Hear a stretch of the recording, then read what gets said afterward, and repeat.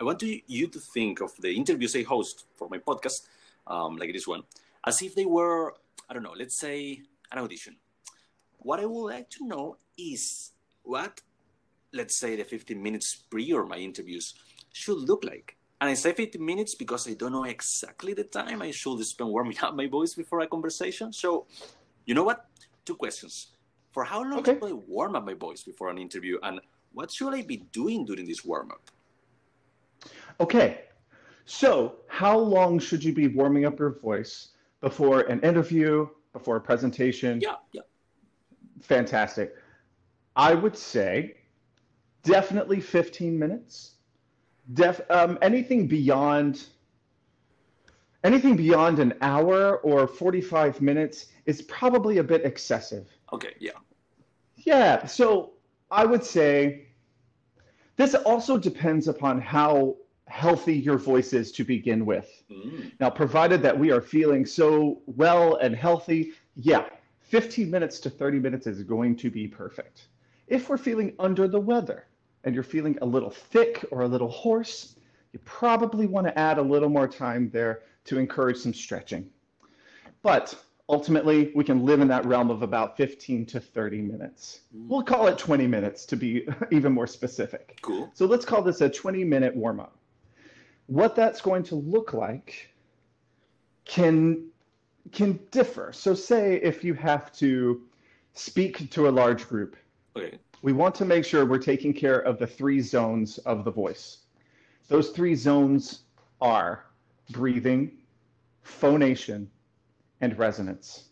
Now let's start with the breathing here. Breathing, we want to make sure our lower abdomen muscles, our lower back, our sides, basically all the muscles that make up your core are ready and active. We want to avoid any kind of crunch feeling or a plank feeling, but there is some strength involved. So a breathing exercise could be as simple as a slow inhale through the nose to capacity, and then a long hiss out for the complete duration of the breath. And for fun, to get even more methodical about this, you could time yourself. You could say, ooh, I made it about 15 seconds. Let's try it twice more, going for 20 seconds and then 25 seconds. You can work this way all the way up to a minute. Probably no real need for that, but it's fun to keep that practice going so that you're always increasing and you keep a record of it. But that's always great for me. It gets your body ready. It wakes up those core muscles, first of all, the expansion muscles, as well as the compression muscles of the core. And it also gets your body used to letting out a fixed amount of air consistently so that we don't feel like we're running out of breath or that we're uneven in the exhale. We want an even inhale, even exhale. And just to answer this, a lot of people ask, do I breathe in through my nose or through my mouth? The mouth is faster, the nose is more relaxed. So in singing, chances are we're going to have to use the mouth more often than if we're speaking. If we're speaking, there's no real need to rush. And in fact, if you feel like you need to rush, that's a weird voice in your head telling you, hurry up, hurry up, hurry up. And that's the voice we need to quell. We'll work on that in speech. But anyway, so the breathing, yes, we want to make sure that breath is grounded as low as we can. So your listeners, if you want to do that again, that's in through the nose and then out on a long hiss. It's fantastic. Awesome. So the second zone, that phonation. So this is where... I'm going to interrupt you really quick. Sure. I have this notion that, and I'm not sure if this is what you're going to talk about, but what you say phonation, I always called tonality, and when you say resonance, I always thought about intensity. So, and you can correct me because I'm pretty sure I'm totally wrong right now. But for me, tonality was how high or low your voice goes, and intensity was on how much you can, project voice. how much you can project in a I don't know, like a large room, so to say. Oh, sure. That to me, it's not wrong. And this is something we run into when we're describing something that we can't see or really put our finger on, is that we end up with lots of different vocabulary. What I'm describing with phonation is the functionality of your vocal folds. Like, this is a purely removing all quality from it. First of all, the quality to me falls under the resonance, typically. So what you're talking about, intensity, that can actually be a part of this phonation. Okay. Because the intensity, like trying to project the voice, that is a function primarily, or I should say, firstly, it's a functionality of the phonation. Yeah. So if we imagine our vocal folds as a pair of scissors, or if you were to take your pointer and your middle finger and make a little scissor action, that is kind of what your vocal folds look like if we were to see them inside your larynx. So they're connected where your knuckles are. That's similar to what the front of the vocal folds would be. Mm-hmm. And then the back where they come apart, that's how the backs of the vocal folds work. So it's not vocal cords where we think of a string elongated and then plucking the string. No, it's actually that action. Those folds come together when we speak. Ha, ha. If I feel the air pass through and I bring the folds closer and closer together and bring my fingers closer together, I'm simulating my vocal folds coming together and touching. Hi, hi, hello everyone, good morning. That sensation. Yeah. So, part of a great warm-up for this, to get people really accustomed, is to feel a glottal attack. It sounds more intense than it actually is, but it's the pressing together of the vocal folds and then allowing them to pop open. Quite the opposite of what we just did with hi. This would be I. Yeah. We feel that little hit. Yeah, so it's the chords touching and closing. A lot of people have difficulty with this because we've connected a heavy exhale with a lot of our speaking. Really, we want these two to work in tandem. I, hi, I. Like even the glottal attack, we want to soften that ultimately. But it's a great way to wake up your voice and to practice the compression. Yeah, so if you've done your breathing, I would say, just little touches to wake up those closure muscles and get your vocal cords working. Now to get into that fun part though that you were talking about, the resonance. This is where we get the cherry on top. This is the whipped cream and cherry on top of our vocal sundae. So this we can deal, to circle back though, I want to make sure that we touch on intensity. What you were saying, how to take over the room with your voice. Yeah. The degree to which we press together our vocal cords can help increase the volume. Think of it like if we were clapping with your two hands and we have the whole hand clapping, that would be the full mass, a very strong speaking voice where I am speaking quite aggressively, but trying to make sure the people in the back of the theater can hear me. Yeah. Versus if I only clap two fingers, it's a much smaller sound and it's more my indoor voice, so to speak, as we'll tell the kids. Yeah.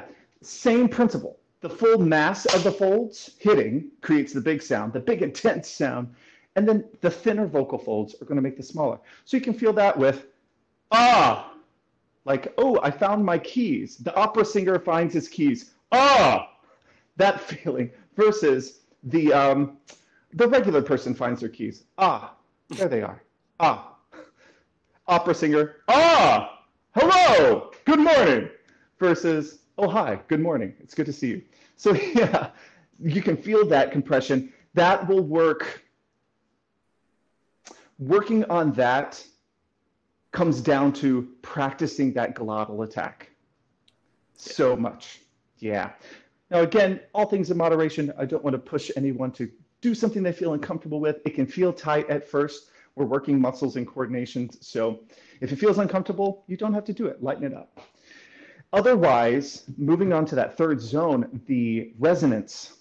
This is where things get fun because resonance is describing where the air goes. So it starts in zone 1, around our core. We breathe in, it passes through the vocal folds, they vibrate. And then where the air goes after it passes the vocal folds determines everything. So if we send it out the mouth, we get a lot of what we call oral resonance. The air is passing out of the mouth. Ah, ha, ha. This gets into yelling. We do this. It can be people who talk right out of their mouth. You might have a little bit of a cold or something. Like nasal noise. Yes, yes. Versus the complete opposite of that would be passing everything through the nose, where it's almost hard to understand. This is, I always think of the old operator sound. Hello, operator. Yeah. Like a lot of weird voices like that. That is not, there's no sound that we make that is 100% either one. So whenever someone has a nasal voice or someone has too much mouth resonance, what you're hearing is a slight imbalance, and that is it. So a lot of our work in speech and in singing is finding that balance. So something that we'll play with, if someone has way too much mouth resonance, indicators of that would be you have to talk really loud. You might get hoarse quite often. You feel dry. There's a touch of rasp sometimes in your speaking voice. Then you need more nose resonance, more nasal resonance, more air passing up into your nose. I promise you, you will not sound nasal.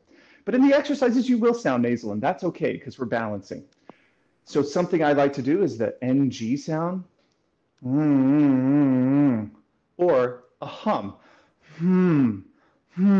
The hum is probably more accessible. The NG feels really weird, but it really does.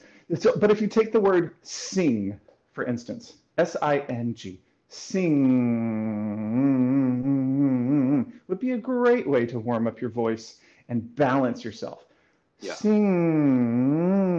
And you could even try taking what you have to say in a presentation and speak it through that NG. And it sounds really weird when you do. It sounds really weird when you do, but you start to feel those vibrations. And much like a bat uses echolocation in a cave, you start to get the lay of the land, or you can feel the internal structures of your nasal passages, of your pharynx or the back of your throat. You start to understand your own voice with that. So helpful. Now, if you have way too much nose in your sound, if you sound nasal, chances are there's a little too much tension around where the phonation happens. Your throat probably feels a little tight from time to time. Yeah. You might have a little excessive vocal fry. You might feel like, I can barely breathe, or there's a lot of breath pressure building up. And plus people tell you, ooh, you sound nasal. What would really be helpful here is the good old-fashioned pinching of the nose, or speaking as though you have a yawn in your throat, just to relax all of these muscles in the throat. So this, with the children that I teach sometimes, we call this the brown bear voice. Oh, hello, I sure wish I had some honey. Or we could even say, the opera singer finds his keys, but quietly. Ah. Or you can think of a cooking video showing your final plated, beautiful dish of gnocchi. Ah, delicious. You know, it's your PBS voice, yeah, so to speak. Yeah. And then a fun exercise would be to take the hum and experiment back and forth, like trying to send all the sound to the nose versus all the sound to the mouth. There are tons of exercises, tons of ways to get about this, and some things are going to feel wrong to you, and some are going to feel right. Stick with those ones that feel like they agree with what your body wants to do. That's the rule of thumb here. Yeah,